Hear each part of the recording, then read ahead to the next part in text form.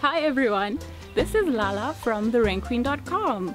Today I'm going to show you how you can grow your own pineapples from a store-bought one.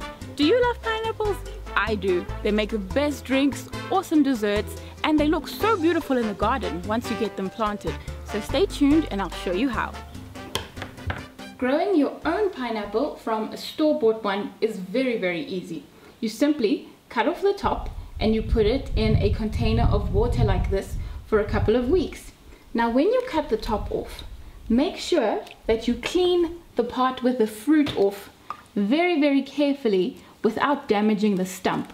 You don't want any of that yellow-orange pineapple flesh left on here, otherwise it's going to rot in the water and you won't get any roots like this. What you need to do after you've cut everything off, you place it in the water and change this water maybe every 2 days. As soon as the water becomes cloudy, just put in new water and make sure that it stays fresh, because you need oxygen in that water for the new roots to form. And after a couple of weeks, you should have excellent healthy roots and a pineapple top that is ready to go in the ground. I hope you can see the roots over here. There's quite a few of them. So I think this plant should actually do really well in the soil. Now before I put this in the soil, I'm going to cut off these leaves over here. Again, we want to avoid rot, so I'm just going to trim them nicely because they're already quite soggy and I don't want this going into the soil and contaminating the root area over here.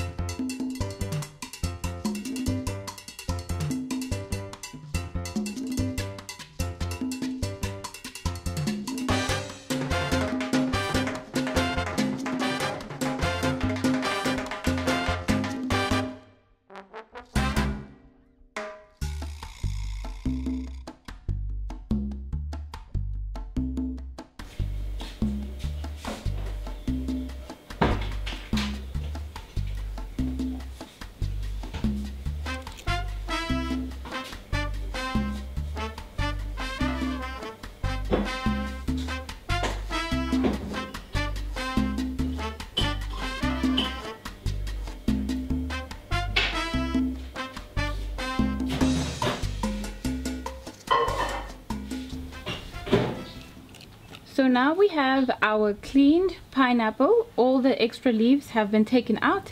The roots are nicely exposed and we are now going to plant it in a planting hole that I prepared earlier. I've added some of our own homemade compost as well as well-rotted chicken manure from our backyard chickens. The other thing that I'm going to add to help this pineapple to get a good start is a very small amount of superphosphate. Superphosphate is something that you put with new plants to help them establish their roots. So I'm hoping that this will assist the pineapple to get a good start, but remember not to put in too much, otherwise you run the risk of burning the roots. And of course, as soon as we've planted this, we're going to water the hole very well, because these roots have been used to being in water all the time, so you don't want it to dry out the first couple of weeks that it's in the ground. Okay.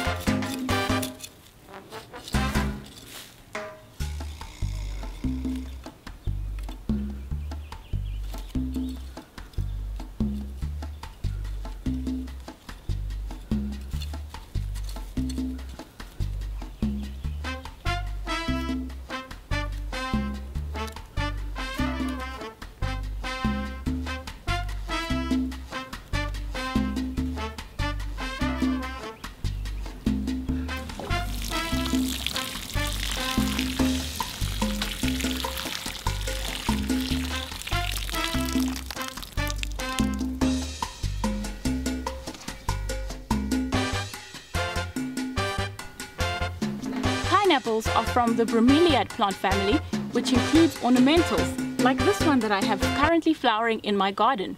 Speaking of flowering, you need to be aware that once your pineapple has made a fruit in 2 years' time, the plant will start to die.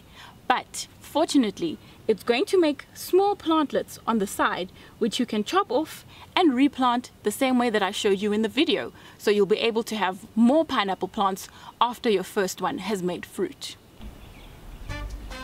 And that's it.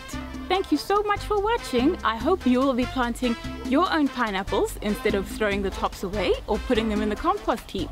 Please like, comment and subscribe for more.